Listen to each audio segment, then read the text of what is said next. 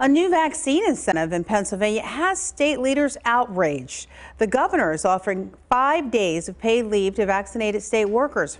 Hannah Brandt joins us now live to explain why critics are upset about that offer. Hannah. Well, Valerie, right now only 38% of state workers have verified with the state system that they're vaccinated. This plan is aimed at increasing that number, but top Republican leaders say not only will it not work, it comes with a big price tag for taxpayers.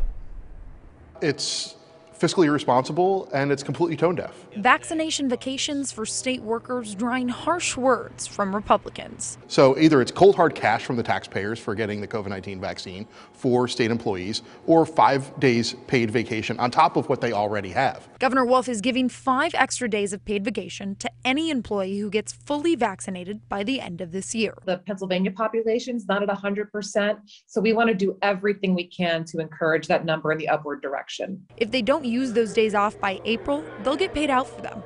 Treasurer Stacey Garrity says she ran the numbers, and statewide it'll be about $105 million. And that's real cost to taxpayers. Is this a slap in the face to taxpayers who have to foot the bill?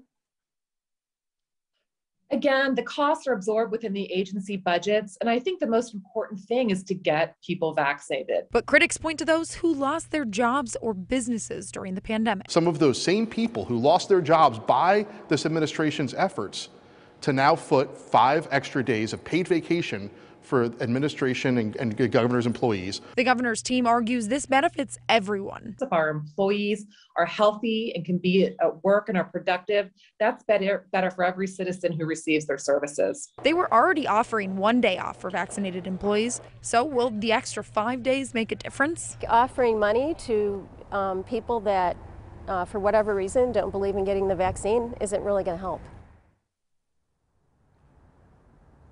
This plan has the potential to impact the more than 70,000 workers under the governor's jurisdiction, but Treasurer Garrity says the workers in her department will not be participating. Live from the Capitol, Hannah Brandt, ABC 27 News.